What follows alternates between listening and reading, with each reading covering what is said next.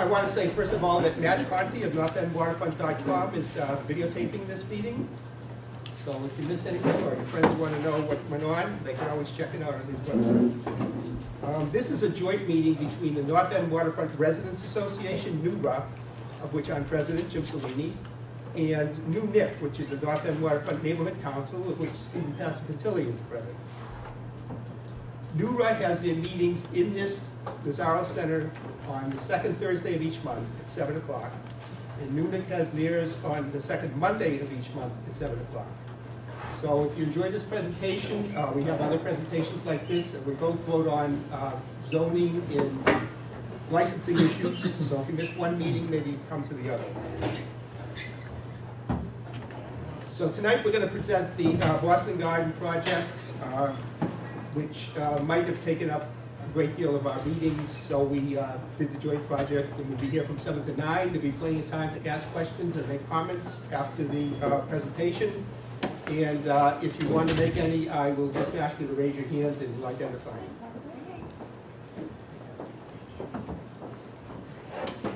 Okay, we have the developers who are from Delaware North and Boston Properties.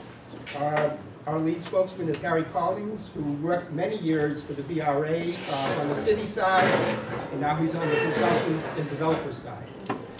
Harry? Thank you very much. Thank you for allowing us to present tonight.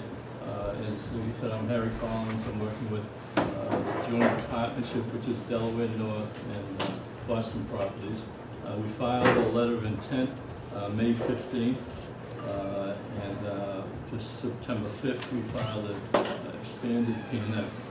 We've been meeting with many neighborhood groups in the West End, and we've met with most of the public officials to present the project. We expect that we'll be presenting the project to the BRA board sometime in November. And we have extended the comment period. We've been meeting with the IAG. We met with the IAG before we filed anything, and then we met with them after we filed the letter of intent. And we had a meeting last week with the IAG. Excuse me, sir, could you please not use initials, IAG, oh, okay. PDF? We don't know what this means. Okay. And could you also speak a little louder? Okay. Thank you.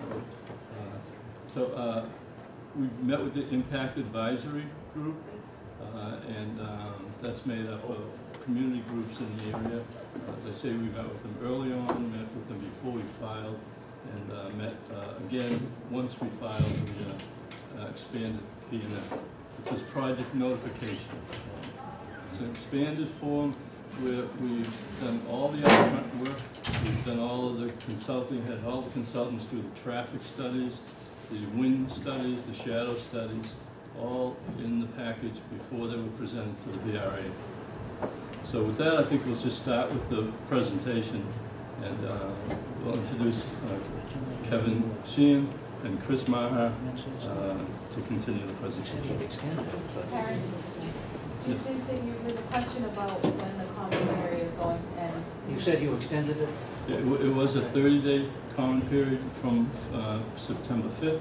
We've extended it 45 days. It's the 20, I'm sorry. I'll just check. Okay. I'm John Fitzgerald with the Boston Redevelopment Authority, and I'm the project manager taking this through the community process. It was extended until the 24th of October, so the end of the 15 days from the prior 30-day comment period. Okay. So October 24th is the end of the comment period. Right. And the MEFA process, where is it at? And is there a deadline for that as well? Or will that come up later in the presentation? It will. It'll come up. Okay. Evan. Good evening. My name's Chris Maher. I work for Delaware North Companies. Nobody's ever accused me of speaking too soft. So I don't think you'll have a hard time hearing my big mouth. But I just wanted to say thank you for asking us to present tonight. We feel like we've got a terrific project here to present, and there's been a lot going on in the community with a lot of different activity with projects. But Delaware North Companies, which owns the TD Garden, and we own the Boston Bruins, as you probably know. You know, we've owned those assets since 1975, and we were designated the developer for this site, which included the garden and the garden site, in 1988 by the Boston Redevelopment Authority. Through those years, we've obviously built the new arena, which opened in '95. We've took down the old garden in 1999, and subsequently we took a residential project through the process. Avalon Bay, we hit the downturn. Avalon Bay has purchased that project from us, and we'll start construction next year. And you know, last year we acquired through long-term lease the parking garage down below the MBTA parking garage.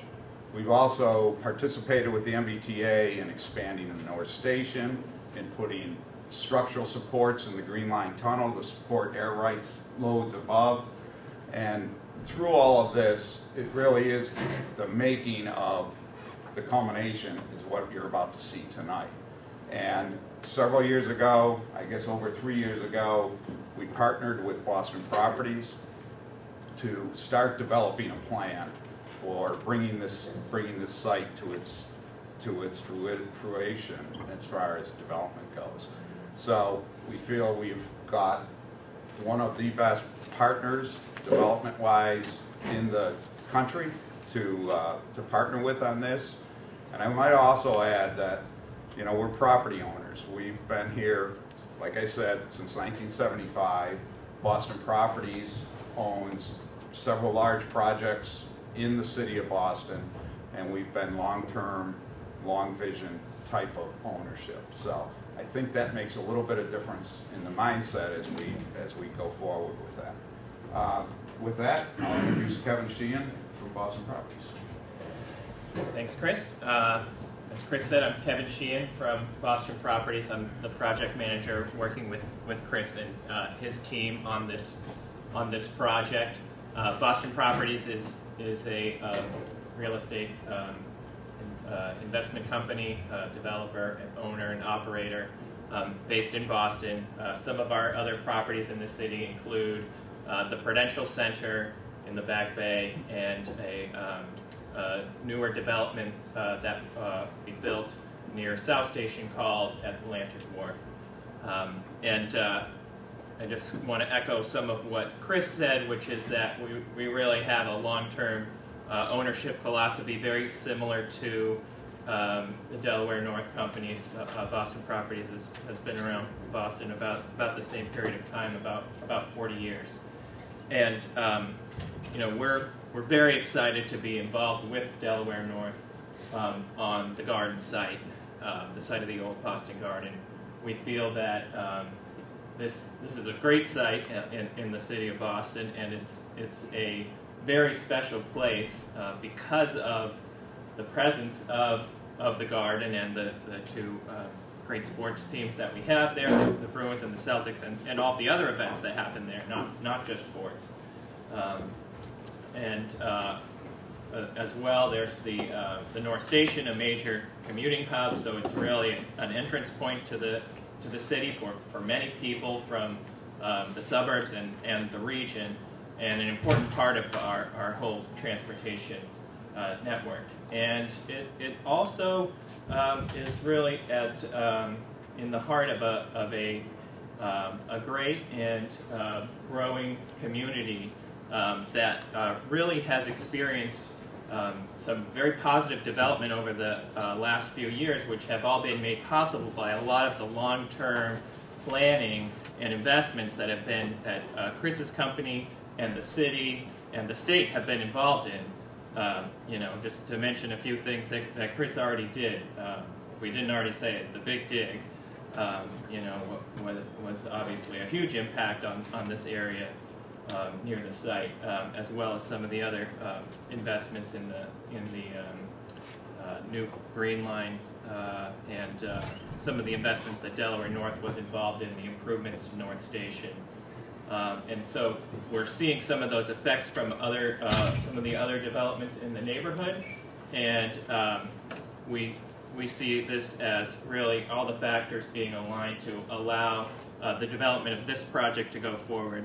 As Chris mentioned, the planning for this really started in the 80s, and we are really executing a plan that is very similar to some of the original ideas that were thought of when the new Boston Garden was planned and developed. So our schedule, Harry mentioned some of the milestones. We are in the permitting process now. We're in the Article 80 process, which is the large project review process with the Boston Redevelopment Authority. We are doing a parallel process. Somebody asked about MEPA, and make sure I get this right. The Massachusetts Environmental Policy Act, I think, is the. Just make sure we get the acronyms correct. But that is a state review process, and we are subject to that process as well. We have filed an environmental notification form, and our next filing is an EIR, Environmental Impact Report, and we will that will contain a lot of the same information that's in the project notification form, and some additional study information as well. We are planning to file that before the end of this month. And that we will continue to go through both processes in parallel. We'll present this project to you here tonight, but it's, again, part of this larger permitting process that we'll continue to go through. We talked about our plan to be at the BRA board sometime in November, and we anticipate, if we're successful in the permitting process, that we will be under construction with the first phase of the project next year. And I'm going to turn this over to David Manfredi in a moment to describe the project. He'll illustrate the whole thing, but I just want to give you a quick description of the first phase, which is involves a podium building that includes retail and some office uses, as well as a hotel building and parking below. And there are future phases of the project that would include a residential building and an office tower. But this first phase of the project is, and David will describe it in a moment, we see as very important. It's really the base of the development on the street. And we are really excited about the ability to execute this. We've been very focused on sort of the look and feel, which you'll see in a moment, and also what are the right uses to be in this first phase. And so we've become very focused on the possibility of doing a supermarket in this first phase. We have received a lot of community feedback about the desire to have a supermarket, and we agree that would be a great use for the project. So we've pursued that very hard and made some very good progress on the potential tenancy. A few of the other potential retail tenants I want to mention are a cinema. So we've been talking to a particular cinema operator about locating a movie theater there, and also other entertainment uses such as potentially a bowling alley and restaurants. So we'd really like to build on what the Boston Garden or the TD Garden represents with this development, which is a sports and entertainment special place, as I talked about. Also acknowledging that this is a major commuter hub with 50,000 people coming in and out every day. So we think that we can cater to commuters with some more quick service retail, but also recognizing that none of this retail is going to be able to survive without a strong neighborhood base. So that's where the supermarket comes in, and some other convenience retail possibilities such as a drugstore, a bank branch. So I just wanted to give you a sense of some of the tenants that we're talking to about this first phase and what our schedule is. We're really excited about this project. We think it brings a lot of benefits, not just the supermarket, also, as you'll see in the presentation, a new front door to the complex on Causeway Street that would really announce North Station and the arena and the whole development, and give the whole thing a front door so we don't all walk around the side of the building anymore. And also just give us a chance to infill this parking lot on Causeway Street that we've been living with for many years, and really complete that street and connect it with the fabric of the neighborhood. So I'm going to turn it over to David, and he's going to walk through the presentation. Thank you. The transition, if anybody wants to sit down. Yeah.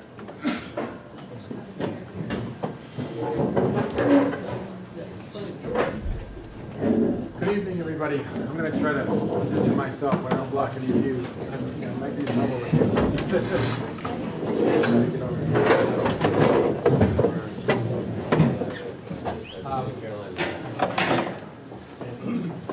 I'm David Manfredi from Elvis Manfredi Architects, local Washington, and I'm with here tonight.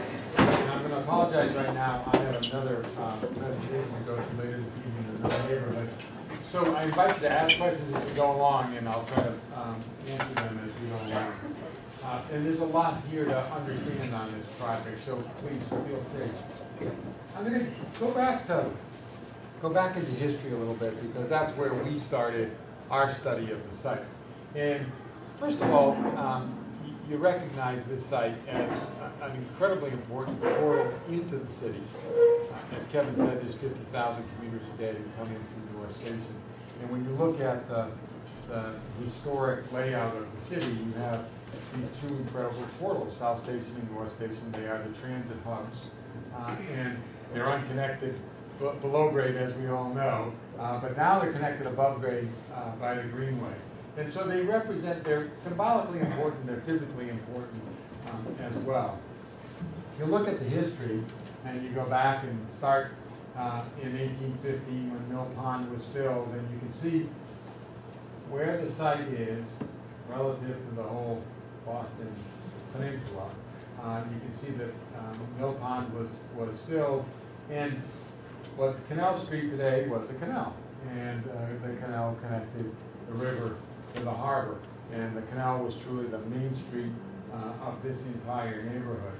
And as we move along, you can, again, taking it through its different parts, along came North Union Station, and if you look at the photographs of North Union Station, this was an incredibly important civic building in the city. It was treated as a kind of portal with a real civic sort of presence about it. Again, it was at the head of Canal Street, right in the center of the Bulfinch Triangle.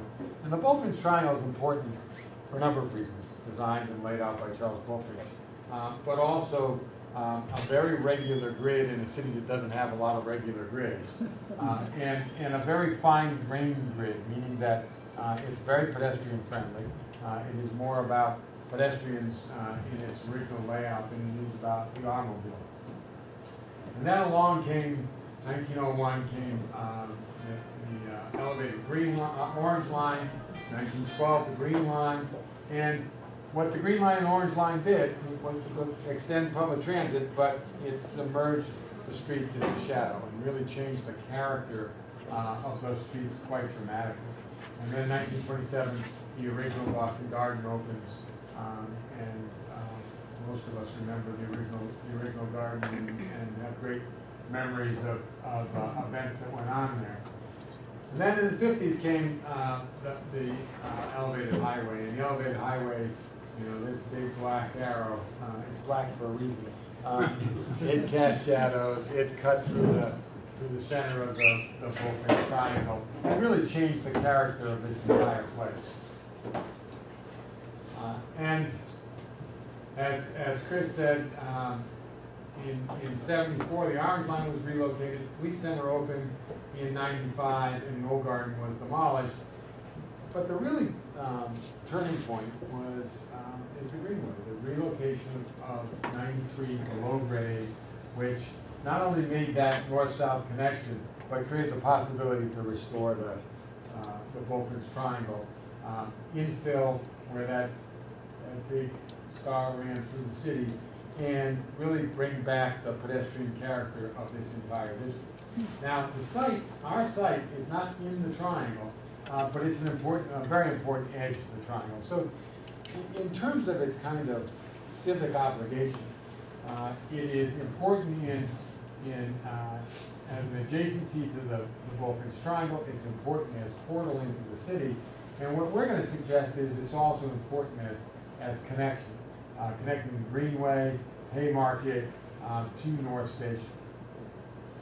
And so when we look at the site, we think about those connections, and we think about Canal Street as the kind of main street of the Bulfinch Triangle, and how that line from Haymarket to North Station divides this site, what is that surface parking lot today, into two separate sites, actually 2 blocks. And that's important. We think it's important. We want to make this whole site as pedestrian friendly as we possibly can, and as active on its ground plane as we possibly can. And so rather than propose a single building, we've divided this up into 2 sites, 2 blocks. And we look at all of the pedestrian connections, and as Kevin mentioned, the way North Station works today is really kind of odd, because it was really a kind of temporary fix. The notion that you come out of North Station or out of the TD Garden and go out kind of the side doors, east and west. The opportunity here is really to create a new front door, so that that pedestrian traffic that's coming out of North Station comes out between these 2 new blocks, and really there is direct connection to the Greenway, the Haymarket, the Government Center, to the financial district. There'll always be these connections, and as you know, with the Avalon project, the connection out the west side through the Avalon project across into the west end is being enhanced. And you also know Causeway Street will be reconfigured, rebuilt in terms of its kind of public realm improvements. That all gets better. But the real change here is the opportunity to make a new front door. We looked at vehicular circulation, and as many of you probably know, Delaware North's been involved in the study of all of the vehicular circulation in the Bulfinch Triangle for years. And the restoration of these pier one-way streets has really brought this whole area back into its original kind of alignment. So now I'm going to move to 3 dimensions. So this is the site where it says parking, TD Garden and North Station and Causeway Street, you know, the O'Neill building. And today the entrances are on the east side and the west side of North Station. But what that means is that there's a lot of stuff that went underground when the green line and the orange line were relocated. And that's important for a couple of reasons. The site actually is not just this rectangle. The site comes all the way over, basically to the bulkhead of the O'Neill Tunnel. And within this end of the site, there is the orange line tunnel box below grade, and there's a green line tunnel box below grade. And the reason I mention that is they're kind of physical constraints, as you all know, as buildings have been proposed on top of the greenway. Some of those buildings haven't happened because of the constraints of building on top of the tunnel. We've got a couple of tunnels below grade. We can build on top of them, but it does affect how we locate those buildings. And we've got only a certain dimension that we can actually build buildings that have where those elevator cores can go, and that's kind of shaped part of this development. And I can fill that in with a little bit more detail as we show you the actual proposal. And so we've evolved 3 design principles, kind of urban planning principles about what we thought should happen on this block, or blocks. Beginning with this Canal Street axis, the kind of restoration of Canal Street as the main street of the Bulfinch Triangle. That suggests an alignment that connects from Haymarket through Canal to North Station, and the development of 2 blocks with an important kind of civic portal between them.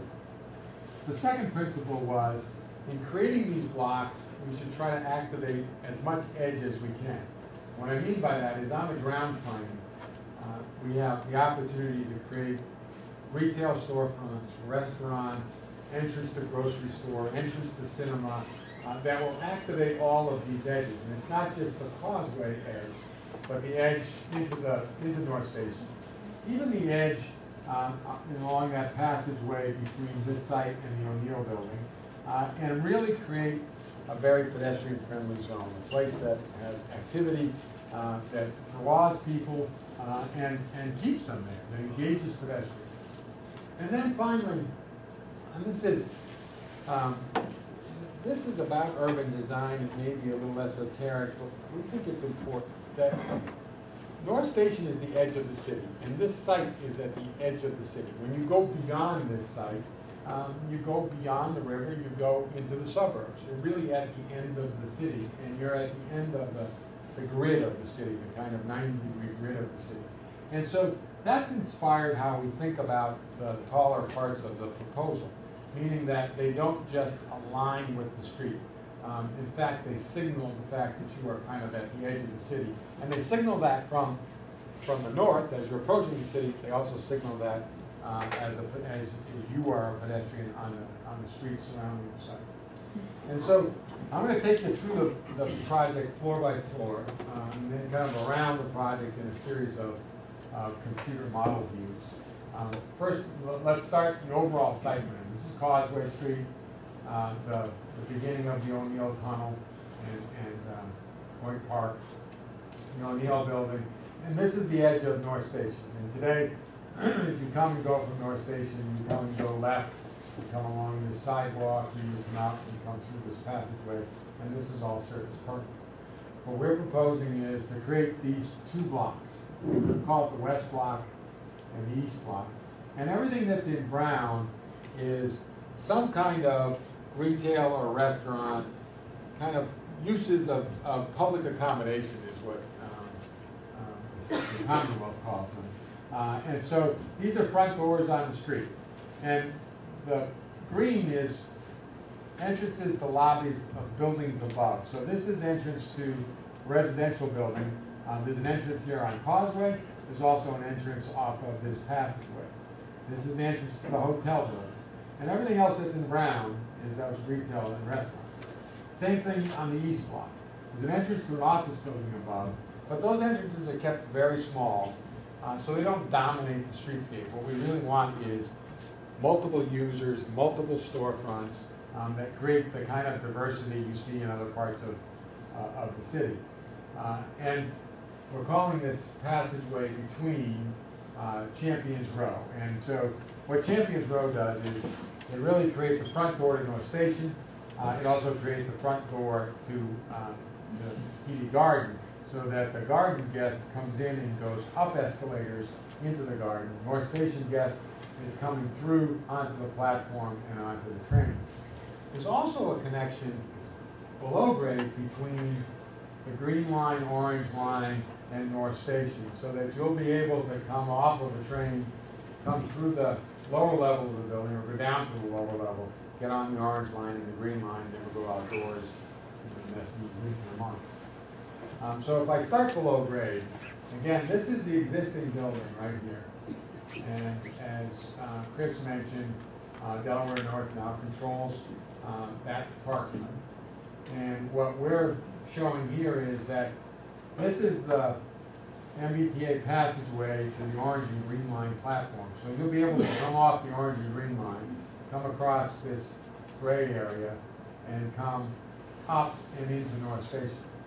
You'll also be able to come out of parking and get onto those transit lines.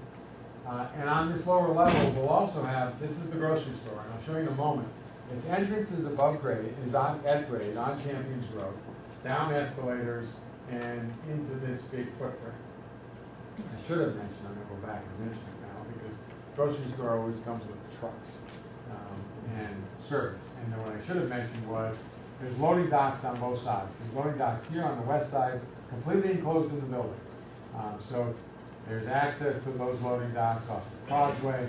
These loading docks serve grocery stores, serve all of that retail. There's also loading docks here off that existing Legends Way, which goes to the service area behind TD Garden, and that services the east side. So the grocery store is serviced from above, meaning the merchandise comes in and the trash goes out, and that's the footprint of the grocery store, with its back of house and front of house. And then there's also additional retail space. Kevin mentioned pharmacy possibility. That's a nice location for pharmacy. Again, its front door up on the street and then down to that level below. David, can you tell us how many square feet that would be for the supermarket? The total grocery as drawn here is about 45,000 square feet. Big grocery store. Super. Now, going up the grade, just at a little bigger scale, everything that I mentioned, those loading docks kind of hidden in the middle of the block, active edges all the way around, front doors to office, hotel, residential, and then retail that has its presence on the street, retail that has its presence on the street but its real space above. The grocery store is entered off of, this is all open to the sky, so as a guest to the grocery store, you'll come into Champions Row, go down these escalators and down into that store. If any of you know there's a great grocery store at Columbus Circle in New York. It has the same sort of relationship. You come in off the street, you go down escalators, and the whole grocery store is in front of you. Up on the second level, again, is retail. Bigger retail footprints. These escalators come off the street into these bigger footprints. And these could be restaurant tenants, these could be entertainment type tenants, these could be more traditional kind of retail tenants. If you're coming to TD Garden for hockey, basketball, the circus, Disney on Ice, you come up these escalators and you enter into the existing concourse of the garden. And then up on the third floor is the cinema that Kevin mentioned. So its entry would be at this kind of southwest corner. You go up escalators, and this one full floor, high floor, so that you can do stadium type seating, is on this floor. And you can see what we're showing here is 8 screens. This is a very schematic kind of layout. There'll be a lot of evolution around that, but with a kind of concourse here, ticketing, so that there's activity out on the street. And on the east block, it's the first of our office floors. And there are these larger floor plates below, and then you'll see as we go up, we get to some of these smaller floors above. And then there's what's called TD Garden expansion. This simply is the expansion of some of the existing functions of the garden where the concourses are tight, where there's not sufficient back of house for some of the operations of the garden. This gives them a little bit more footprint, about 30 feet of dimension, just to expand some of the things that currently occur in the garden. And then as you get up, once you get above that podium level, which is 3 stories on the west side and 6 stories on the east side, this is the residential building, meaning apartments, some split, unknown at this moment, still being studied, of for sale and for rent. The hotel, which we have proposed at 200 guest rooms, and then the office building. So think of these as 3 separate buildings. And this is what it looks like in terms of the street. So this is Causeway, and you know the Strata building, you obviously know the Zakem, and the O'Neill building here. This is the building that Chris mentioned that is that Avalon is developing on the north side of the O'Neill building, and then West End Place. And so that's really the site right there. I mentioned this base, which is 3 stories. It may look like 4 in our drawing, but that's because the cinema is actually kind of 2 stories in terms of its height. So this is all grocery below grade, retail on the 1st and 2nd floor, cinema on that 3rd floor. And then on the east block, again, retail, restaurants, and then office floors, 4 office floors. And that's the entrance into North Station, down to Orange Line and Green Line, and up into TD Garden. And then the 3 buildings above, the residential building, the hotel building, and the office building, all with light and air around those building footprints. And so I'm going to take you around in our computer model and just give you views from different points. And obviously, in terms of the final materials of the building, in terms of what it actually looks like, we are in a very schematic process right now. But we do want to understand how we fit into the surrounding fabric of the city, how we fit into the skyline. So this is a view from the north end. You know where you are on Cops Hill, looking back to the site and office building in the foreground. And you barely see the hotel because it's between office and residential, and then the residential building beyond. How many stories? The total on the office site is, on the residential site is 45, I'm sorry, I got my answer backwards, 45, 600 feet tall. 600 feet tall here. The hotel, 200 keys, this is 320 feet tall, and the office building is 420 feet. Why does the office building seem to have 4 towers? Well, because we're actually trying out. Let me show you one more drawing, and I'll answer that question. Well, 2 more drawings. Give me 1 second, and I'll get there. This is the view from the Tobin Bridge, and we wanted that kind of long view. Again, you can see office, barely see hotel in the residential building. And then here, this is the view I was looking for. This is from the Zeta. And so that's the hotel, and you ask, why does it feel like it's 4, and maybe it feels like it's 5. What we're trying to do is really kind of mark the entrance into the city. So the individual floor plates here of the building is about 25,000 square feet. So what does that mean? That's about the size of a typical downtown, any of the financial district office buildings, maybe even a little bit smaller. But we've trying to break down the massing of the building in the building envelope, so that it's kind of an appropriate marker at the entrance of the city. It reads as five kind of blocks put together in order to create those kind of proportions. That's what it's all about. It's really about the architecture of the building, but it's one building. And this is the mechanical penthouse of the building. This is really the top of the building, the roof of the building. So this is the view from the Zachem. You can see the garden, the new Converse headquarters building that's under construction now on the east side of the Zachem Bridge, and that's just where Quirrell Park is and where 93 dives down into the city. Any shadow study pictures? We have done shadows, and they're all available in the expanded P&F.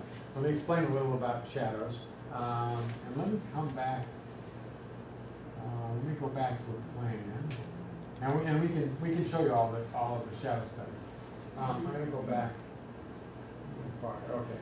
So the good news about shadow studies is these are tall buildings, and they cast shadows. But the good news about shadow studies is you can see our north arrow right there. That's north that way.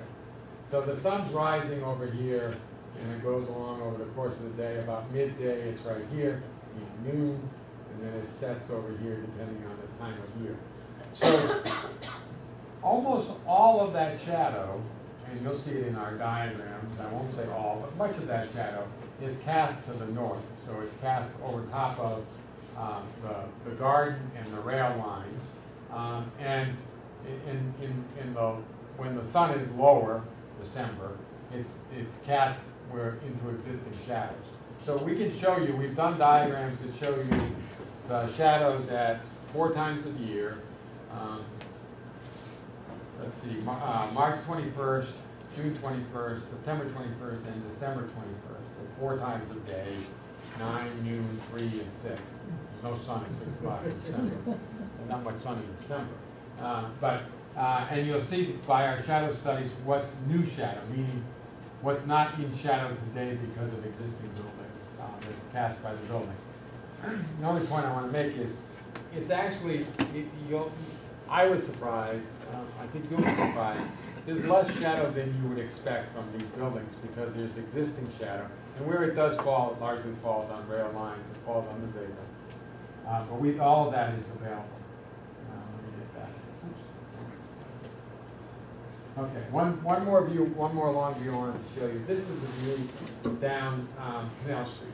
And so existing buildings left and right on Canal Street, the double row of trees on the west side of the canal. And the entrance that we talked about, that I talked about, Champions Row, that goes into North Station and up into the garden. You can just see the garden beyond. This is the office building, hotel, and the residential. And then down at street level, this is a view looking west on Causeway. You can see Causeway all the way. This is the O'Neill Building in West End Place. These are the towers in the West End, the Longfellow Towers in the West End. And what we're proposing here is a series of buildings, actually.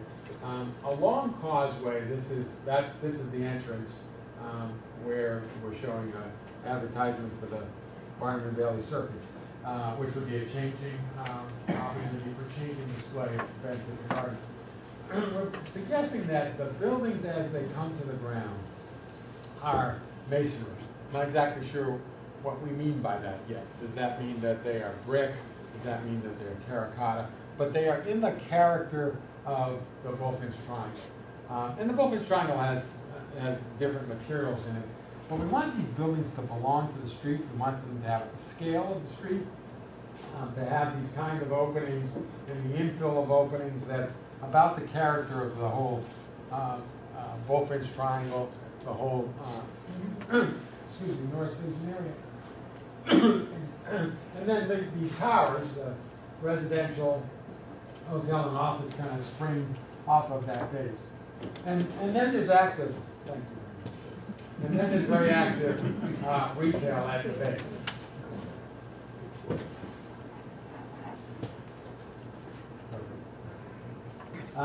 And so that's a view down Causeway Street.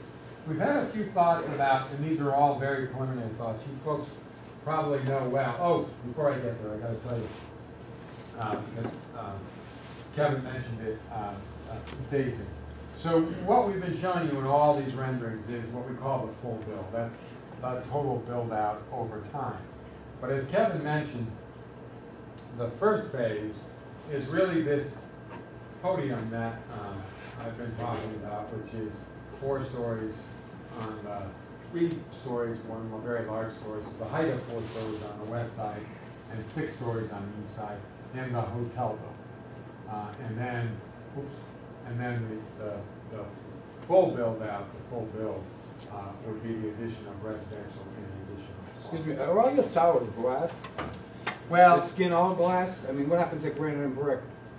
well, all of that is possible. Brick in these tall buildings is very hard to achieve. Well, okay, masonry or some other Yeah, skin. and all of that's possible. These are really conceptual drawings at an early stage of development. Yeah, I And understand that. Yeah. and you'll see as they evolve, there'll probably be more diversity. I so mean, they I are see less these alike. towers and I see all this glass and I think of Dallas and someplace like that, not Boston. I mean, it's like, at the street level you have brick or granite or whatever, which is Right. more conducive to Boston. When you get to these glass towers, I know glass is cheaper to build with, but when the people are talking about shadows and reflections, I mean, we're over here and we're seeing these glass towers. I mean, I would think that a melt better a car. skin would, what? You can melt a car. Yeah, I know the car. That's just another problem, stuff like the city, yeah. Well, Yeah. I think you're absolutely right. I'll make one correction. Glass isn't less expensive than brick. Brick is less expensive than glass.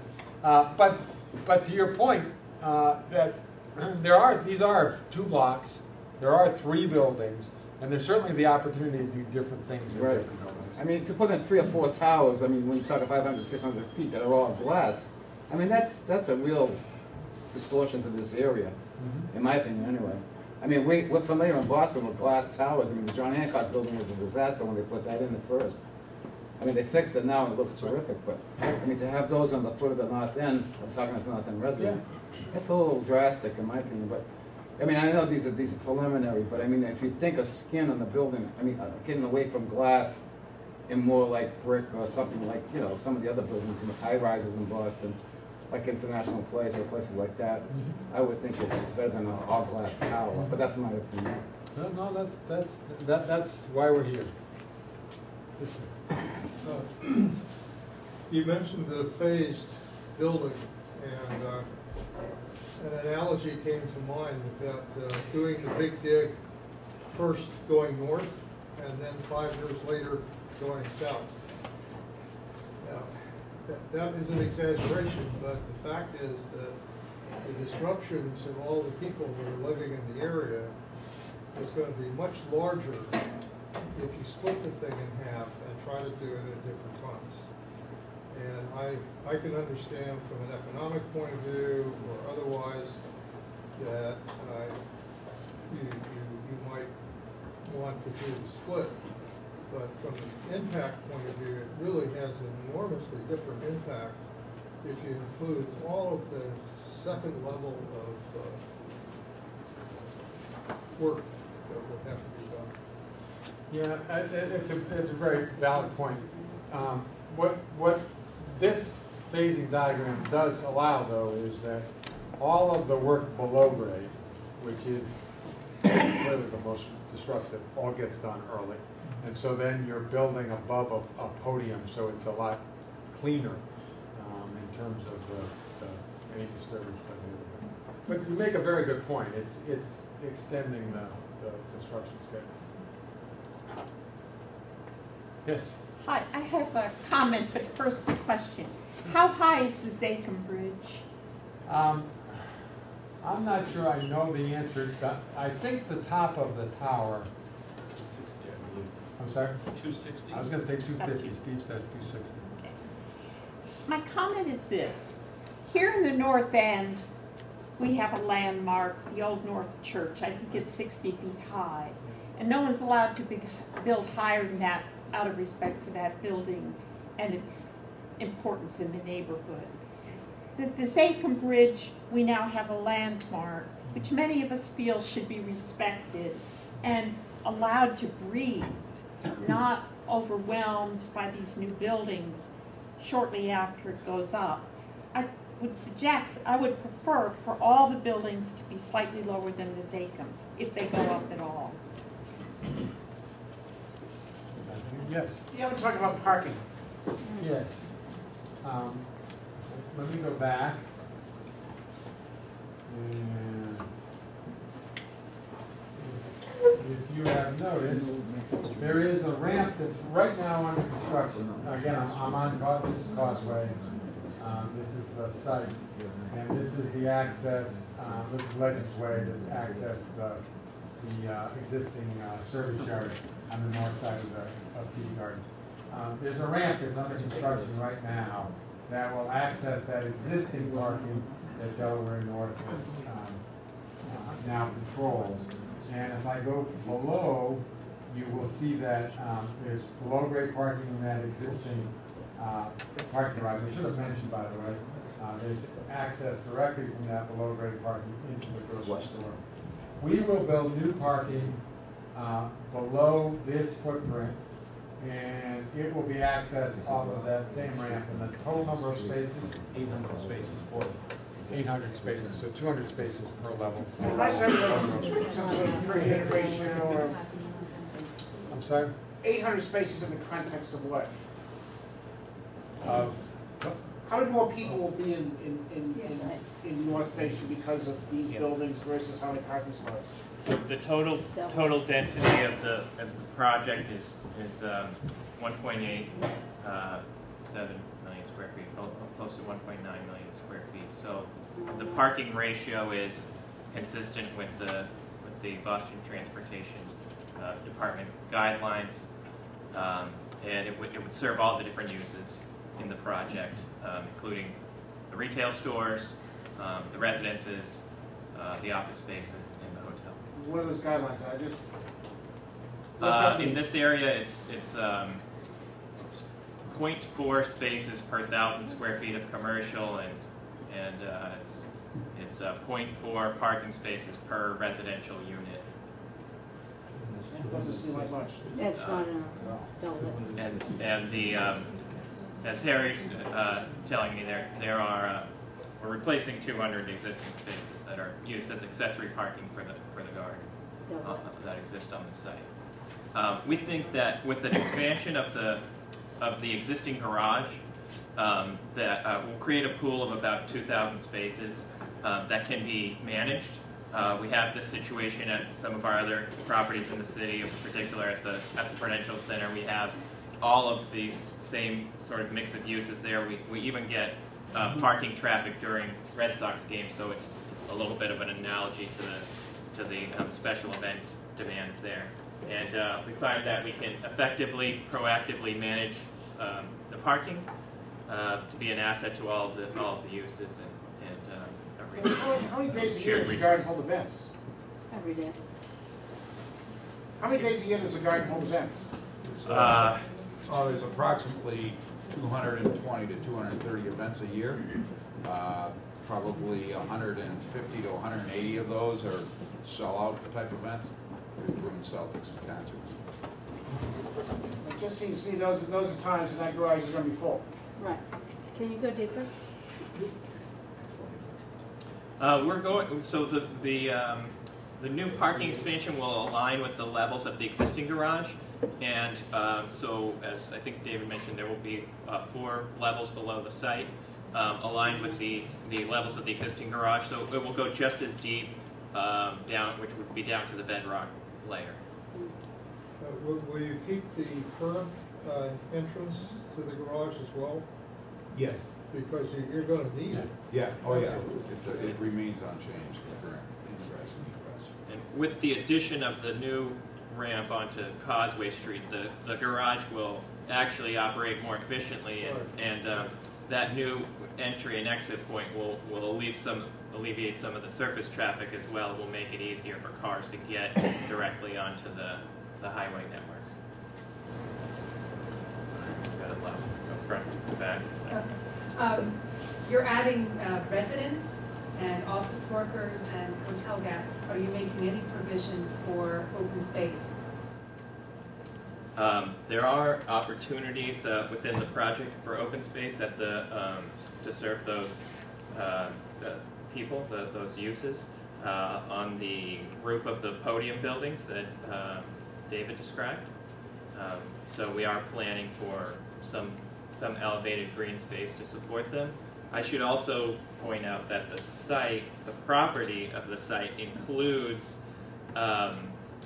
15 feet of frontage all the way along Causeway Street. So the buildings are actually set back 15 feet from the property line to provide a generously wide sidewalk all the way along the front of the site, which we think will be important for the uses of this.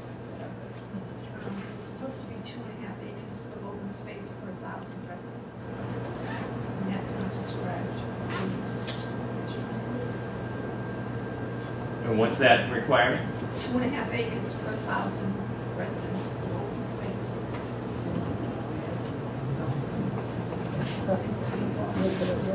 Okay. Well, I'm not sure that applies to this particular site. But that's in. You have residents. You're going to have about 1,000 residents. Where are these people going to relax? So, as I said, I think we're designing some ideas for open space within the project, and we think that will be adequate to serve that need.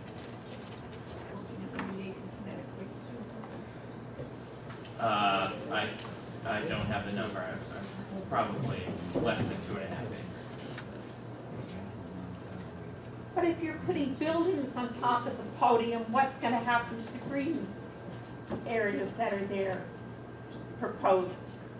The green spaces would be between the buildings. So the footprint of those towers, as David described, is much more narrow than the entire site. The entire site is 2 acres total, just about. So that whole footprint would not be consumed by the footprint of the towers, which would be much narrower. I'll go back. Could you just clarify on the parking, what is going to be the total spaces? I didn't know if that was the new spaces, the 800. The new spaces would in the below grade garage would be 800 spaces to replace the 200 surface parking spaces that exist today. And it would expand the existing garage, which is 1,275 spaces. So the total in the expanded garage would be approximately 2,000. Thank you. I think the woman in the back had a question. I'm curious, how are you able to get such height in this location when everything else around is 155 feet? So how are you getting 600 feet? How are you zoned for that? The zoning of the site is 400 feet is the maximum height limitation. So we would require relief from the zoning in order to build the buildings that we have presented to So you. you don't have that yet? Right. We would need the approval as part of the this Article 80 process to build these buildings. I would like to point out that the density of the buildings is consistent with the overall proposal and a lot of the planning that we talked about at the beginning. So the density and the uses are very consistent.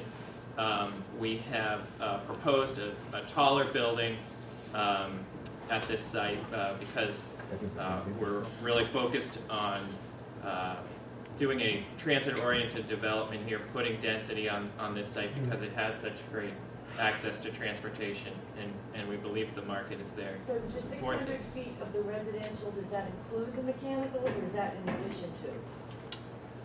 I don't know where we measure it. Because it's measured to the roof, not to the top of the house. So it's another maybe 20 or 30 feet on top of that. Probably 20 feet. It's really high, that's really high. Kevin? It would, Looks like you've got the commuters, the garden crowd, and the shoppers for the supermarket retail all entering the same entrance, is that right? And you're shutting off the 2 side entrances? No. the side entrances would remain. Oh, okay. The new entrance on Causeway would be in addition. So the commuters could conceivably avoid the big crowds. Go Where ahead. do the tractor trailers go? When there's a rock concert, that lot is, I don't know, 25 or 30 tractor trailers at the concert. Where do they go? They'll be shipped off-site. I mean, it's really been a convenience since the garden. Where will they go off-site? Because they've been, for most of the time that the garden existed, they went to off-site lots. No, they're There on was site, not, they're there was in, not parking available until we tore the garden down. they're on Causeway Street now. Yeah.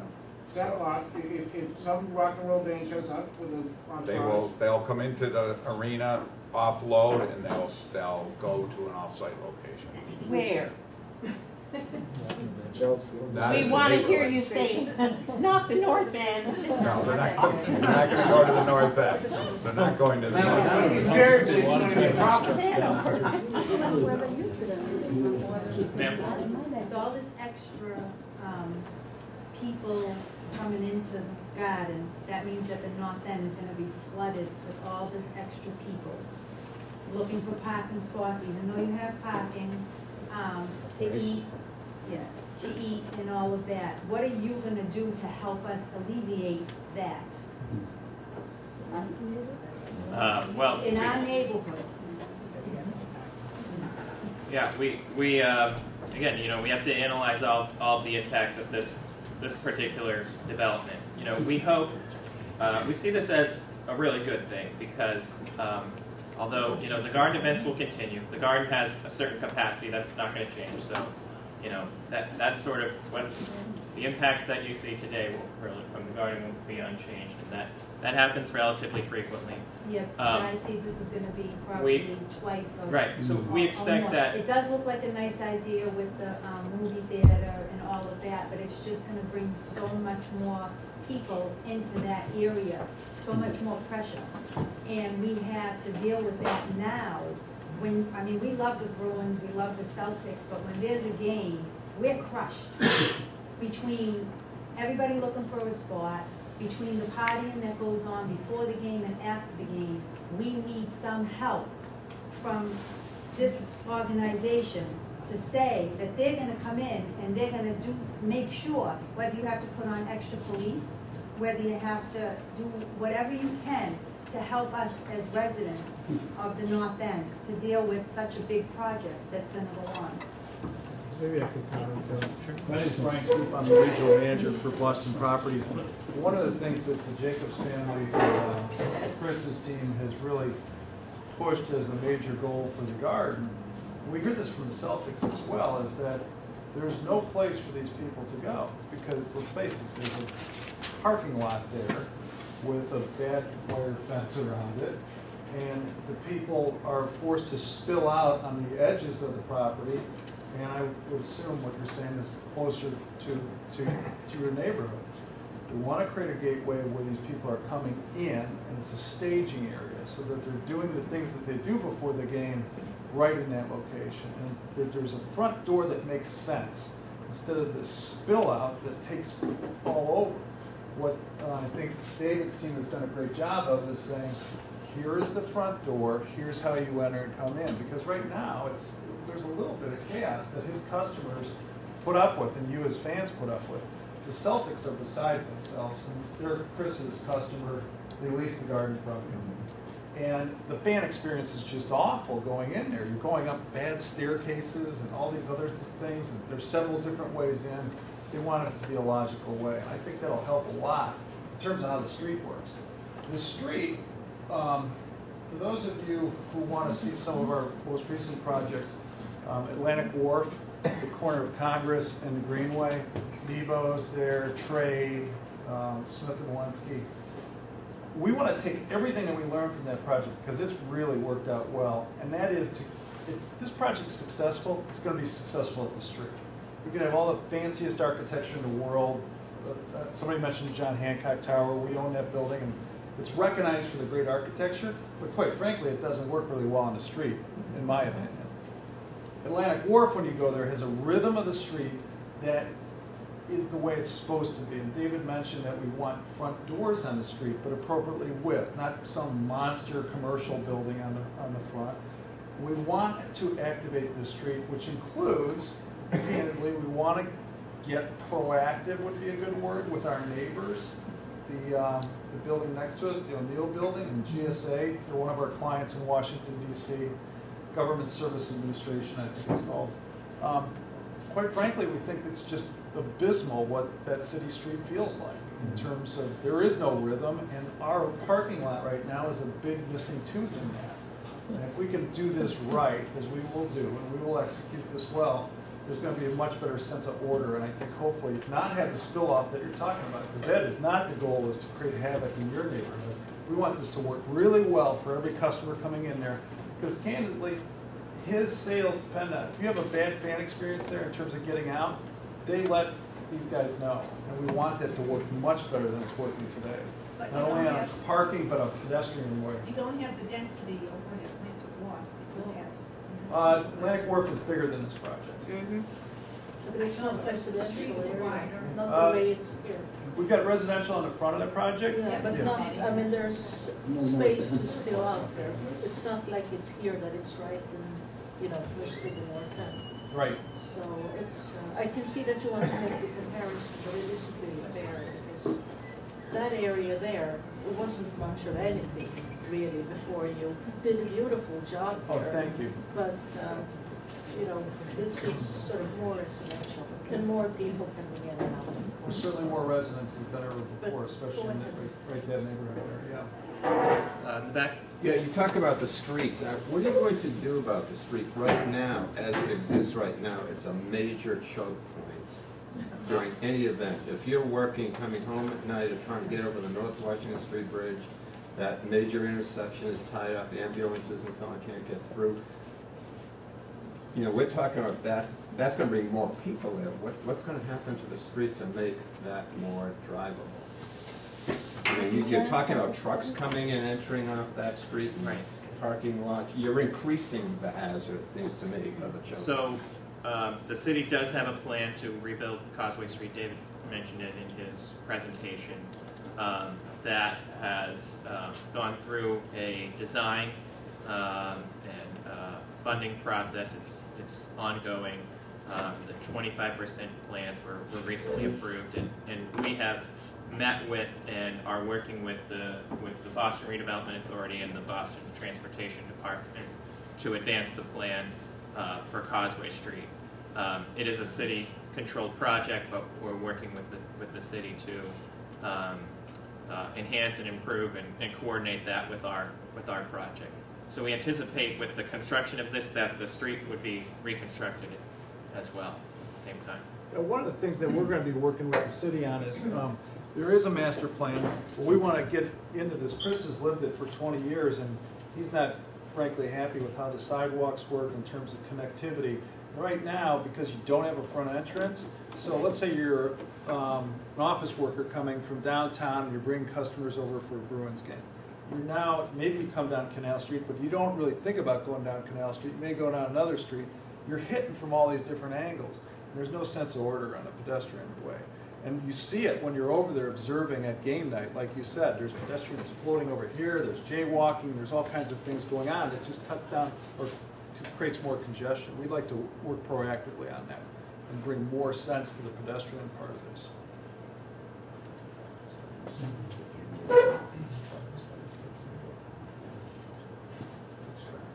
I just ask one more question just about the traffic. With the new entrance and egress of the garage onto Causeway, where's that traffic going to go as it hits the Causeway? It's going to come down Causeway, or what's the traffic flow study on that? So I should point out, I think David mentioned it in his presentation there, this whole network of streets has been planned based on years of traffic study that was done in connection with the Big Dig.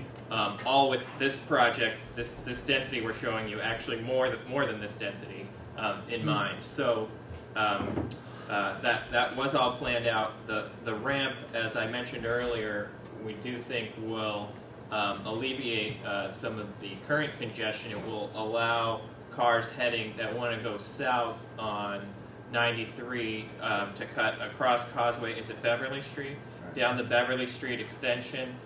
Directly onto the highway, and then cars going the other direction on 93 will continue to use the exit on the north side toward Nashua.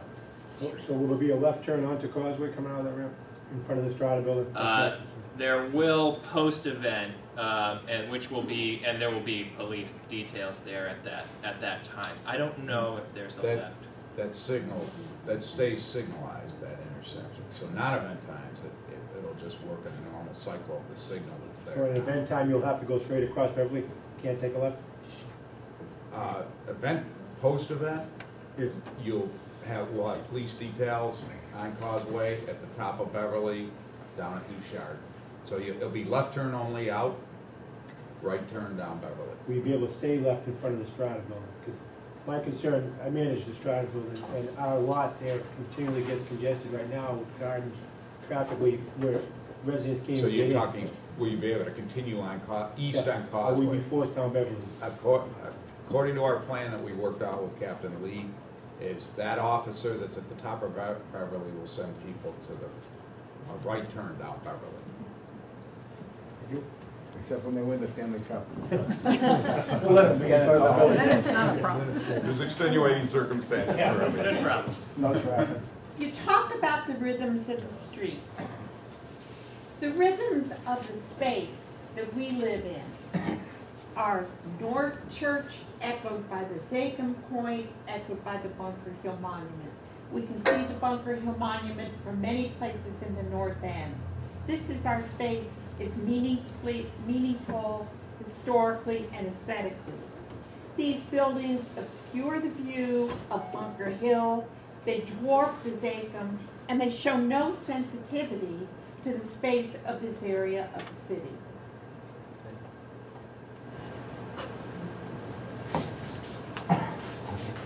All You mentioned, I believe you mentioned, and someone mentioned, that you're looking for this project to be completely approved by the city and the state by the end of November. Is that correct? That's correct with respect to the city. The state process will go in parallel with that, as I mentioned. Or with our next filing, which is an environmental impact report, we are planning to seek a waiver for the first phase of the project, as we described in the presentation. And the remainder of the project will be subject to a final environmental impact report that would happen in early 2014. And I assume one of the reasons you're looking for these fairly quick approvals is because we have a mayor now who supports this kind of development in that area. It isn't just this project. It's also 9 other projects that are major projects in this area, one comparable to this at Government Center Garage. So never do we hear from any one developer what the cumulative impacts will be of all of these developments and all of the traffic that will be generated and all of the shadow that will fall and all of the construction impacts that will occur with projects that are going to be built in the time frame of 2014 to 2020. All of those projects are going to be built in that time frame. One of the things I hope that the city is going to do is put out air quality monitors all throughout the Haymarket Air Station region, and I want to be able to see at any time of day and night real-time results of the data of those air quality monitors. And I can tell you there's going to be a huge cloud over the entire Haymarket Air Station area for several years. You mentioned master plan, that you have a master plan. Is that your master plan, or is that the city's master plan by which the city knows that the area can support this kind of development? We don't know that our roadways can support the kind of development that you're proposing, the kind of development that H1M is proposing at Government Center, and the many other projects that are being proposed. I happen to love tall buildings. I think the streetscape definitely needs huge improvement. We've been waiting years and years for streetscape improvements along Causeway Street. Now we finally have this opportunity, and everybody wants to go up 400 feet, 600 feet. None of that was ever anticipated. I don't believe any of that was anticipated when some planning work was done, including the central artery planning work, and when they reconfigured the roadways. I hope I'm wrong. I hope your documents show that your project at least, and hopefully all the other projects that are being built or proposed at this point, do fit into a plan that the city has determined that the roadway system, the subway cars, the utilities in this area, the sidewalks you mentioned. I'm glad you're putting in 15 feet on one side. It better be 15 feet on the other side too, because right now both sidewalks jam with pedestrians without this project. So just to that last one, I think the city's plan does have a generous sidewalk on the other side. I believe it's actually, Kevin, just I think 20 the way total. The 15 feet is actually only our portion of the privately owned piece. Right. But it goes 8 feet out from that. Right, so it's 20-foot sidewalks on either side. I was just talking about the 15 feet on our property. And I think your point about planning is a very good one. And, you know, I want to reiterate it. I mean, this project is consistent with some very exhaustive planning that was done that goes back a long time. And I think a lot of the other projects you're seeing were also part of that planning, maybe not all. I think you're right to point that out. I've been told there is no this, master plan. Because the ERA told me there is no master plan because they know how to develop. They don't need a master plan. But anyway, if this is going to work, if this size development is going to work, along with all the other developments, it necessitates that the capacity of Causeway Street is going to be increased greatly. That the capacity of Cambridge Street is going to be increased greatly. Cambridge Street is a mess. North Washington Street at many hours of the day is a mess. How are we going to increase the capacity of those roadways? Is the capacity of the Charlestown Bridge going to be increased to accommodate these projects? Will it be repaired so that it doesn't collapse in the middle of these projects? And then I don't know what the alternative is going to be. And I'm not exaggerating when I say collapse. We have a typical government reaction of not repairing things until they break, and then you can't even use them until construction is over. I think the North Station capacity might be sufficient. I don't know. I'm hoping to find out in the documents. Haymarket certainly isn't. Haymarket Station does not have the capacity for all the development that is proposed. You talked about, and I want to know how many people, when I review these documents, how many people are we generating here? I get your point that you want to create venues that the people will be able to use, but you're not talking about creating venues for the existing crowds that go to North Station and the Garden.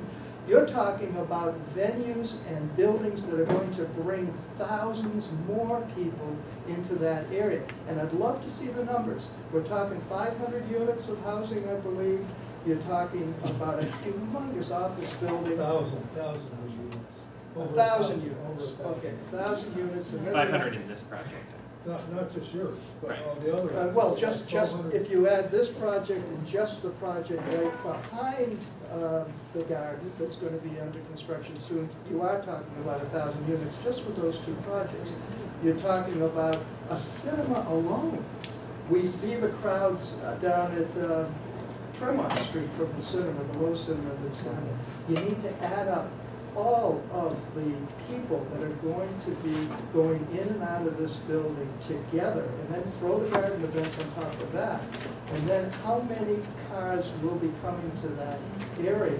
I think we're underestimating the number of people, the number of cars. You have estimated, I think, in the project notification, no, I'm sorry, the environmental notification form, that traffic on Causeway Street will double by this project alone.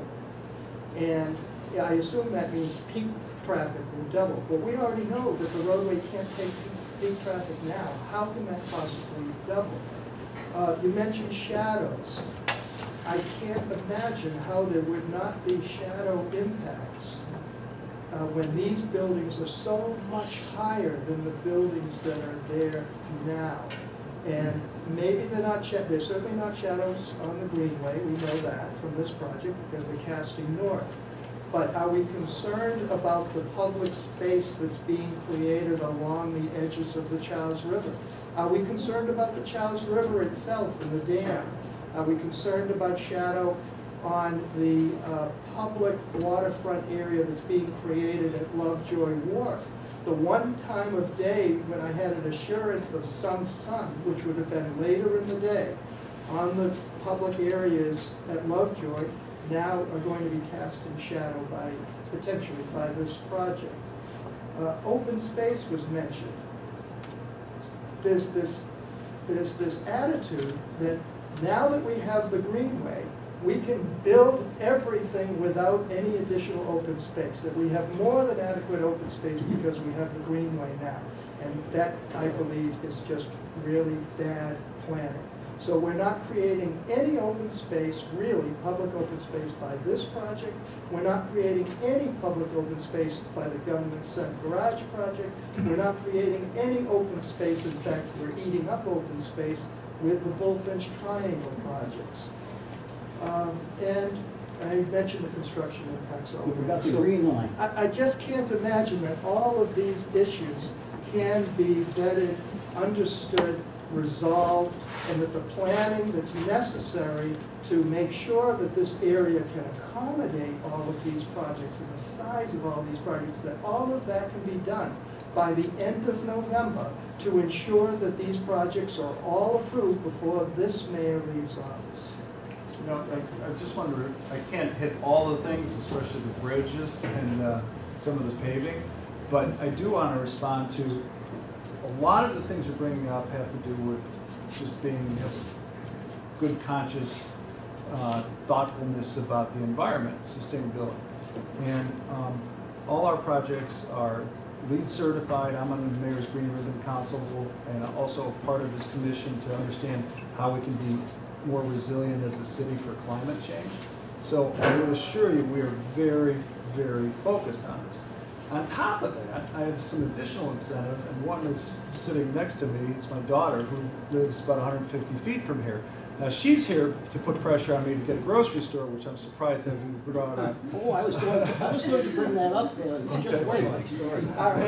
Every project for the last 15 years, our hopes have gone sky high that there'd be a supermarket. We've heard those promises many times. Yeah. Well, And I I've can said tell you, we'll be pushing shopping wagons. Daisy Holy Foods, God's holy food market in the sky before one of the You'll be coming back, I bet you, you'll be coming back and saying, just like the last person who's here, just as you, we've talked to every supermarket in America, and they don't want to. well, I And can the assure PRA you, says, okay, you don't have to build a supermarket as you usually find, put in something else. And they put in something else, I think it's CBS. well, I can We've assure had you, these promises a number of times. You'll be pushing that shopping market, holy market in the sun. we have not only, the mayor has told me that we need to get a supermarket. Yeah, and he's told others too. I met with the ladies from the North End as well. For 12 years. We are, 12 years. And I am personally working on this in terms of the persuasion to grocery stores. We're working with 4 as we speak. There's never been a greater number that we have been focused on. We're going to get this done. We will get it done. And I am surrounded by pressure. Rest assured that I'm surrounded by pressure to get this done. But getting back to the notion of sustainability and all those things, I assure you we'll be focused on that. There is no way that I would ever want a black cloud being surrounded in this neighborhood or any other neighborhood in the city of Boston. There is so much that has to do with, if you're going to put these types of uses that you mentioned anywhere in the city, this would be the place to do it. You've got a transportation hub here. These activities are already taking place here. And one of the things that's a little bit tricky, so a lot of people are concerned that the uses that we would have there would take it out of the other bars in the neighborhood. So you've got different constituencies who still want all those activities. So it's a balance that we're going to have to be really, really thoughtful about.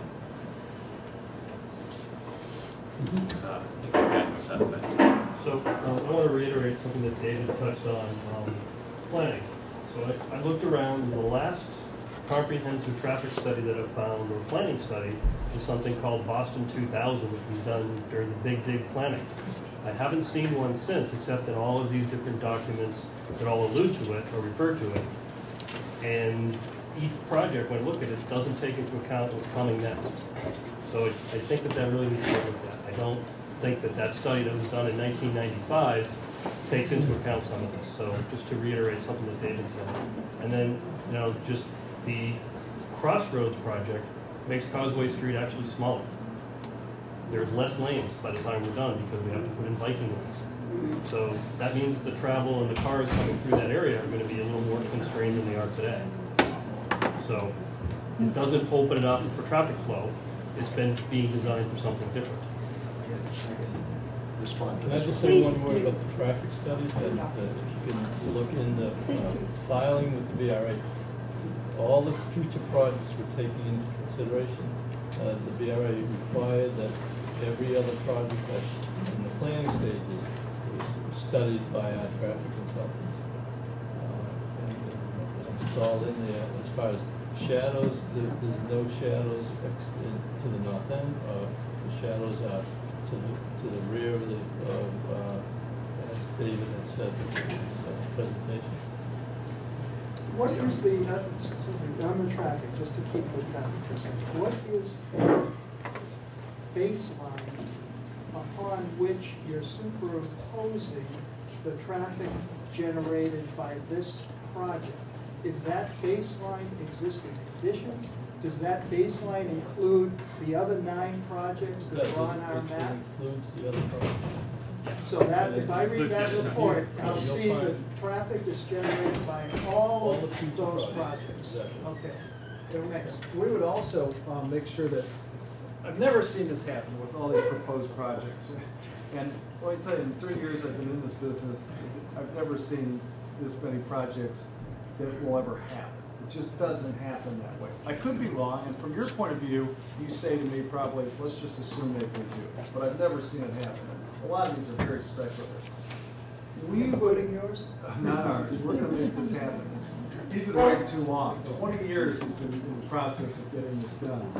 And the time is now to get this kicked off, especially with what we've got going on in that retail podium. We've got to bring all these anchors together at one time, and it is tricky to get all these commitments at this single moment. But we're gonna make this happen. We would absolutely coordinate construction with any other projects that are in the neighborhood and make sure that we're making things move as smoothly as possible. But they're not moving smoothly today. That's our point. We've got problems today. Cambridge Street is a mess today. North Washington Street at times is a mess today. The Charlestown Bridge is a mess that causes a mess in Charlestown and a mess in our neighborhood. The gas lines are leaking like crazy along the Charlestown Bridge and at the giant chambers under the tennis courts. They've been leaking as long as I've been here, over 28 years, probably decades before that too. But none of these problems are being addressed. We're expected to take all this new development and all the money that's going to be generated for the developers, but also for the city. But why isn't that money apparently not going into all of the infrastructure improvements that we need to support what you're proposing to build? I haven't seen any plan that would suggest that the money we're going to reap from all of these development projects will in fact go into building the infrastructure necessary to mitigate the impacts that we're very concerned about. Can I talk to that just on a microcosm basis? You made the comment about government running into the ground and then just letting it fall apart. So, on a couple things, the garage was in a very detrimental state when we took over it, okay? It's owned by the MBTA, was owned, still is, we long-term lease it. So, that garage, not only are we putting probably $15 million into the infrastructure of that garage, which isn't your neighborhood, I understand it, but it's taxes that are now that's infrastructure dollars that the public sector does not have to invest in. We're investing in that. And with that, that garage came off, there was 0 taxes on that garage for the 18 years that it existed there. It now pays real estate taxes. What the city does with those real estate taxes is up to the city and where they put the money in, whether it's gas lines or whatever. But on a very small microcosm basis, the garage is exactly what helps the situation that you're talking about. The development of Avalon Bay, that's an air rights site that paid 0 real estate taxes. They will now pay significant real estate taxes when that building gets done. I don't know the rate, but so there are, you know, the BRA, the city, will get that income. And I understand there's impacts to the neighborhood from this density, but you can leave it dormant, and we're going to be sitting there with no Causeway Street improvements, with no I'm not saying supermarket, anything no should be spending. dormant. I'm saying if we had a plan, But this we would know development, the sir, this investment that development needs has to be been part, made. this development, with its density, has been part of a plan since 1988. And if you look at, and go back to 1988, look at the DPIR that was filed in 1990, this literally actually fits into the plan with less density. There was supposed to be 1.5 million square feet of office space on this site. We're not anywhere near that kind of density.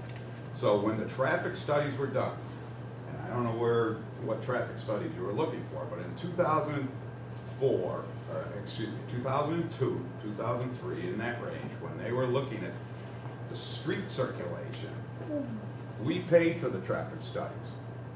We took into the account the 2020 density that was going to be on these sites. Our site, the building, the sites across the street, we worked with the artery and with the city to create the street grid of the one-way southbound Beverly and the northbound Haverhill, which there was no northbound Haverhill. So this, all of these things, I can't control what's going on at Government Center Garage or Equities Project or what else is over there. But this particular site has been under scrutiny from a density standpoint and in the planning process since 1990. You know, I just want to offer a different perspective. I've lived in this neighborhood for 31 years, and you know, you look at the area around North Station now, it's terrible. You look at this model, it's beautiful. This is a great addition. This is not in the North End, and I don't see any way in which that project would block anybody's view of the towers of the Zakin Bridge or the Bunker Hill Monument or the Old North Church. From the North End, that would have absolutely no visual impact as far as I could see on the views. And it's taking a hideously ugly part of the city and turning it into something beautiful and useful and entertaining for all of us. And I think it's nothing but a good thing. I thank you all for it. Thank you. First of all, I would like to compliment David, who's one of our leaders at the North End. We live here, and I just want to bring you back very quickly to the Big Dig. Were any of you around here at that time? Okay. Did you have problems? You know that I was. Hi, Chris. Chris, it's good to see you. Good friend. By the way, we do have a good friend, except that he's on the other side of the table. For the moment. Yeah. Well, Chris, let me talk to you as a friend, okay? If you lived here in the center of the North End, and you have 24-hour construction, okay, as they were proposing. They being the Big Dig. The Big Dig, right. Let's go back a little bit, because that was a big project. Yours is going to be a big project, and the one right at Government Center is going to be a big. We're going to be in another Big Dig central artery situation. Trucks, deliveries, roadways, shut down. Noise, pollution of all kinds. All right. We formed a committee that finally brought the Big Dig to its knees. It took us 3 years, but we didn't leave. They were treating us like I hope you're not treating this group here tonight. Oh yeah, we'll listen to them, let them air them out, you know, let them have their say, and then they'll go away, which had been the story in the past. That had been the story of the North End over many, many years. And therefore, they were never listened to for any length of time. We decided, yeah, you gotta sit down. I have a story to tell, and everyone in this room who lived through it, and poor Nicole, who helped us through many, many meetings with the mayor, we actually half lived up at City Hall during the years, because a few of us took the time out of our lives and our families because we didn't want to be completely destroyed, and we were going to be. I'm only 50 feet away from where the major construction was on Cross Street, okay? So therefore, I had no choice unless I sold my house and I left. I was not going to do that. I love the North End, my friends are all here. So I decided we would set up a committee and we were going to fight. Nobody listened to us at the beginning. We were going away because some of our own folks that worked with the government, who lived in the North, said, don't worry about it, I'll just fight for a while. We didn't go away. We got the press on our side, and we were finally had a seat at the table. What I'm going to ask Chris, since I know you, come here, that we have a similar opportunity to sit with you at several times during the year, during the project, look at your plans, and suggest maybe some better ways of doing it. Because we did that with the Big Dig, and would you believe it? We saved them $6 million on a portion of it because of what we suggested. Okay?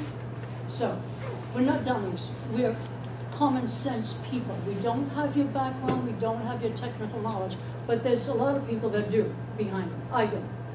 The only thing I had was a little bit of fire to start the process. Okay.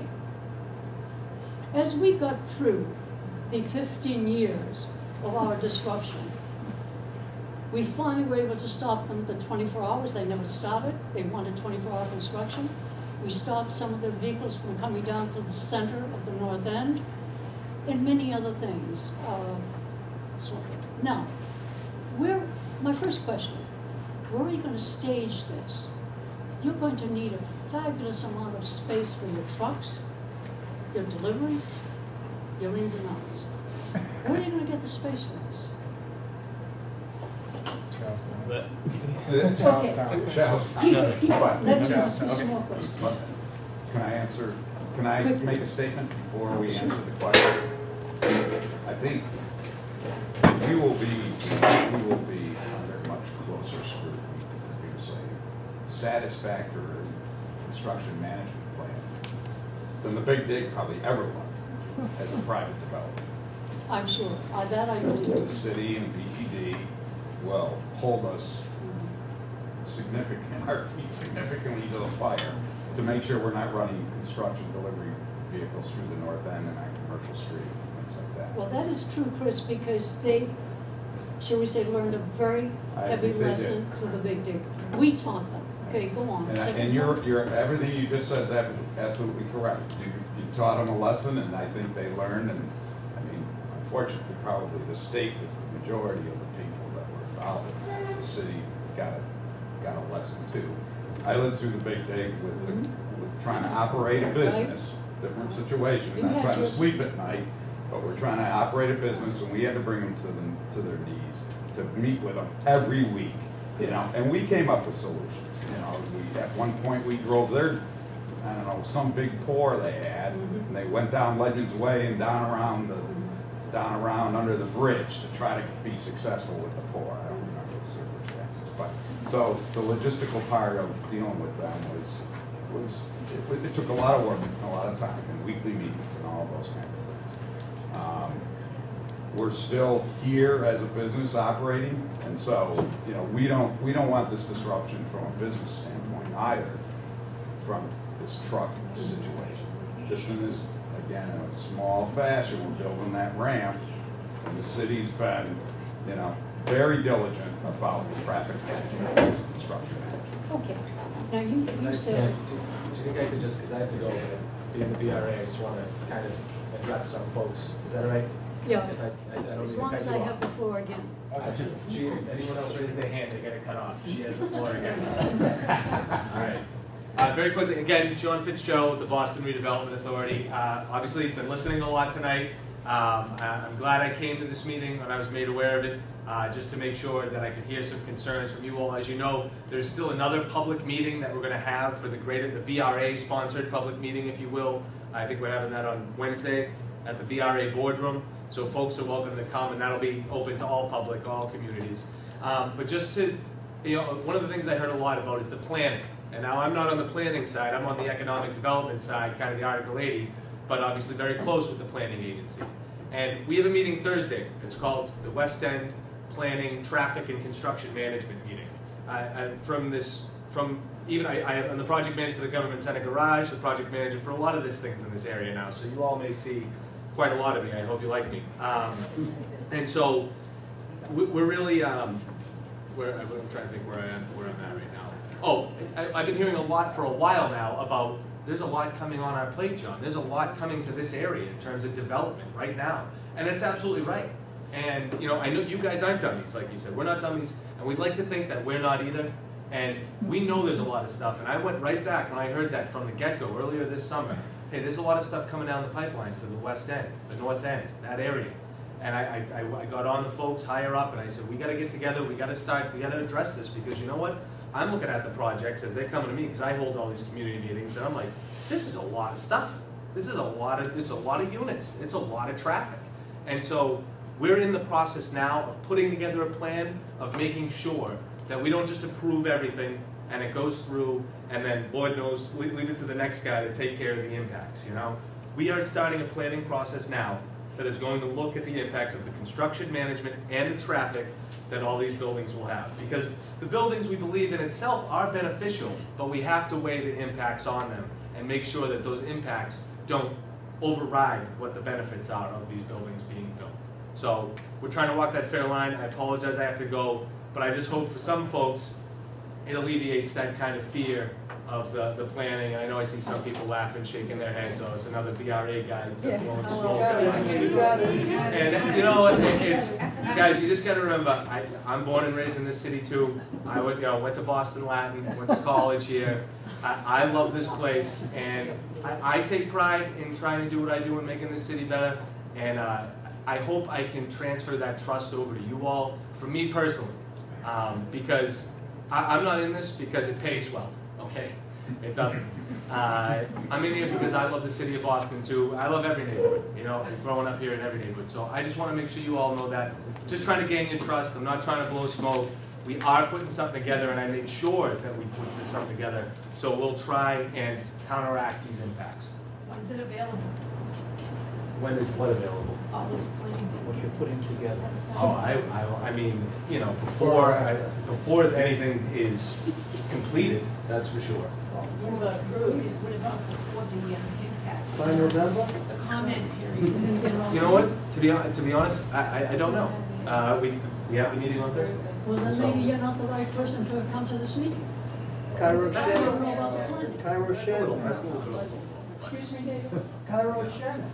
He's the chief planner, right? Yeah, and we're just beginning that process, folks. So when we have, I'm coming here, you know, I didn't have to be at this meeting. I'm coming here to tell you that this stuff is happening. I'm trying to inform you all.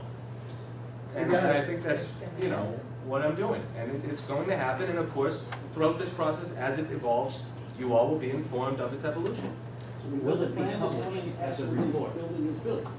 Folks, again, these are questions, again, I'm not on the planning side. These are questions that are a little bit, one, out of my pay scale, two, out of my league. When will the report be published? I have no idea. I have no idea what's going to come out of this meeting on Thursday. But of course, I'm going to bring back the concerns and the questions that you're asking me here tonight and say, hey guys, I was just at a meeting in the North End on Monday. Here's what they're asking. You know, so I'm the conduit here. I will convey all these questions and messages. So please be nice to me, because I want to convey them all the way you say them to me. Why didn't the person who is in charge of planning, or the person who is involved with the planning, come instead? Why didn't he give you the same? This meeting wasn't about that planning study, so they Well, this is the plan. It is now. No, So this is the planning session? we're here about the build. We're here about this project. This is here about the development. This is not the public meeting. This is the planning study. This is the first break. I'm just telling you just now. I just got the invite to the meeting earlier this week. No one knows about this. Public knows right now. The meeting's there's whatever you want. Let's not get into semantics. A couple days ago, this meeting was put together. So you know, I'm gonna work when you guys trust. You're gonna have to deal with me. So please, I hope so. And if you don't like what I'm saying, it's only because I'm being upfront and honest with you. And that's what I plan to be throughout this process. Okay. Thank you, everybody. Thank you, Jim. Okay. Okay, we got the PR stuff. Again, to Chris, because I feel like we talked to maybe the others will listen. We have many concerns, the least of which are the noise and so forth, because we're not going to have the noise like before. And I'm assuming you're not going to work 24 hours a day, so there won't be any jackhammering or horn. What's the other one? Whole ramming. Yeah. Oh, whole ramming. Whole ramming. That's a beauty. I never even knew what a whole ramming was until I walked there at 3 o'clock in the morning at Haymarket and I saw what it was. Because if I hear noise, I'm not afraid of getting up and going up. I did that dozens of times. I don't want to do it again because I will hear you. I am on a direct line. I'm so lucky with my building. I was in a direct fault line with bent 19, which is right at Haymarket. Let's hope I'm not on any bent lines from yours. Okay, the point is this. I'm not here to squelch your beautiful design, which I think it is lovely. It's a little taller than I had expected. We'll talk about the height at another time, but it's beautiful. It certainly is going to beautify Mount Station, street, And by that, also the north end, because we won't be coming from a dirty area, okay? And it will also spruce us up, okay? So I'm there. I'm in your corner. But I want certain things from you. Have you, should we say, investigated the underground utility lines that we have? We've had water lines break up, one just as early as about 3 months ago, in the middle of the night, flooded the street, flooded our cellars. Now, you know, you live in the north end, you know our buildings are old, you know our buildings all have cellars, and you know if there's a drop of water, we will get it in the cellar. Okay. Have you checked the gas lines? Have you checked the sewer lines? Can they handle the additional disposals of all the waste? Now, David, that's his job. He's an engineer with the state, and he is the chief engineer for the state for the underground lines. Your sewage lines, the water lines, the electricity, the gas lines. Have they been brought up to code? Have they been improved? If you're going to have, how many more thousands of people here living? 1,000 more people? 2,000? Just 500. And then you will have another 500 or so people who work there, at least. It's 1,000 more people in that area. They'll be using water, they'll be using gas, they'll be using everything. What proof do you have that those lines that have been there, God knows how long, and they only fix them when they break and there's a disaster, will be able to keep up with the additional pressure? Have you at least tested several of the sites? And, you know, what is it, 100 feet from each other, or 200 feet, or every 50 feet? Have you tested the underground? We're meeting with all of the utilities. Okay. Because we can't build the building without the All right, capacity I understand. to handle what you're But talking about. when you say you meet with them, what is it that they ask you or you ask them? Do you ask them, are they serviceable for 1,000 more people, for this much more work? How old are they? When did they replace the last water mains, the last gas mains? Ours are not replaced until they break. Now you have a commercial area, it's going to be much more commercial. Are they going to be able to handle the increase in demand, in use? You know, even steel wears down. A human being is not supposed to wear down, but we proved we did not wear down. So the thing is, we're not here to stop you. We're here to help you. As it turned out, the best thing the Big Dig was when they accepted them as part of their team. And you said you met every week? Well, we met with them every single Tuesday night here or at the Mariners House when we got a better place. And I can give you that better place. It's a beautiful location. It's got a board table. You can come with your designs like the Big Dig did, and we will sit across the table from you, talk with you, try to understand what you're trying to do. And there were times when we, as I said, we saved them $6 million. Because there's some things you may not know about this area that we need.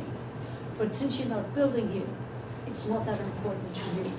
The only thing that's important to you is how it will affect us, as you know, under the underground as well as the surface transportation. We have a lot of people that we have, I think at the last count, too bad he's gone, the VRA took us, we have about 12,000 people that live in a quarter square mile. That's a lot of people in a quarter square mile. Okay? So this area takes a big beating. Now you're going to be adding to it just up the street. Yours is not going to be as bad as ours. Besides, yours is bigger. So, I want to survive here. I don't want to have to move out. They wanted me to move out. They were paying me to move out. I didn't move out. Okay? I'm not gonna move out. But I want you to help. I want. Only 5 minutes left here. I want you. I grew up here, I don't need a history lesson. I don't want what? Don't listen to the history lesson. I wanted to Well, hear good, them. then leave. Have a No, good leave, lecture. but I'm gonna stand up, my hips hurt. Good.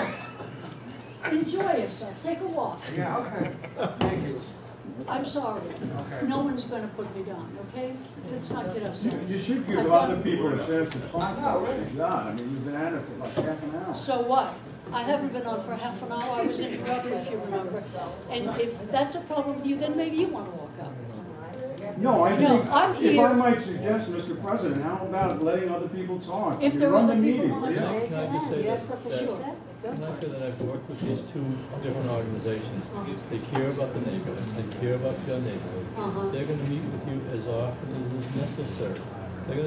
They're not gonna just go in the ground and pull their permits. They're gonna meet with you long before it goes in the ground. And they'll meet as often as necessary. Chris has been here how many years? Boston Properties has been in Boston for many, many years. They're long-term holders of property. They're not gonna sell this property. They're gonna hold on to this property, and they will work with you. They will work with you through the construction management program. They will, they're sincere. They will work with you. And I'm sincere with you too. I'm sincere in telling you, I do want you to see, I want you to succeed. Right. I want you to do it well. I want you to do it on the first cut. That's all I'm saying. Do it on the first cut. Don't have to Well, redo it. communication is the There's key. somebody over there that Okay, we've got 5 more minutes. Anybody else have a question? Yeah, I got a question. You had your hand up a while. I just have one question. What percentage of this 1,000 residential units will be affordable housing? So the affordable, question was about the percentage of affordable units, and it will be consistent with the city's requirements on affordable. It's 15% of the market rate. 15%, and it's 500 units. 500. Yes, 500 total units. 500. 5,000. We only have a couple of minutes, but quick question. You know, you're talking about the streets and Commercial Street, Causeway Street, so forth, your stage and the Charlestown Bridge, we call the High Bridge, this is the low bridge, that bridge is ready to collapse. Now, you people are gonna be constructing a fantastic complex over here. Your trucks are all gonna come over that bridge, busting sand and gravel, your steel and everything. I don't think it can support that kind of traffic. And I don't see the city doing it. I mean, I've grown up here, and I've been driving over that bridge for years, and it hasn't been repaired in a long time. If anything happens to that bridge where they have to close it, this whole north down is gonna go to hell, because that's the only way in and out of here from the north. You'd have to go down through Commercial I think Street, there is Staples. a weight limitation already on that bridge. Yeah, right. That's why it's closed, that's So why those some trucks- lanes are closed, that's why some lanes Yeah, are those closed. trucks have to come down Monsignor O'Brien Highway back in through. Yeah, that's what they say about the gasoline trucks, but they still come over that bridge too. You know, you give a truck driver an option, and sometimes he'll just take the shortcut. We've expressed concerns about the bridge because several of our trucks. Well, I mean, you know, you have a beautiful plan here, and that's your gateway from the north. Right. And unless the city jumps in and does something about that bridge, I'm talking about this I bridge. believe there is a plan, I'm not sure, I'm not sure the timing of that. It's but, 2015. To start that, Yeah. I mean, some days you could stand at the Zachem Bridge or North Station and watch the traffic tied up for 93 South Star, yet the traffic is moving on the Charlestown Bridge. And if something happens to that bridge, we're dead on this side for a while. I mean, we have to go around God forbid South Boston or something. That's all I got to say about that bridge. Back on the affordable housing, will the affordable housing be on site? Some of it would. There's potential that some would not, but it would. But we would still meet that same 15% requirement. So what percentage will be offsite? We would have to negotiate that with the city. Okay, we thank everybody for coming.